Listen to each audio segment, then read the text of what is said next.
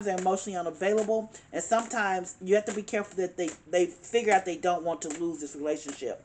But you're going to marry because it's the Four of Wands. Four of Wands is celebration, engagement, and here's a Chariot, which can represent Cancer, but it can be anyone. But that Chariot means that you are going to marry, because a Chariot marry, because a Chariot card means everything go, moving forward. So let's see, determination to move forward.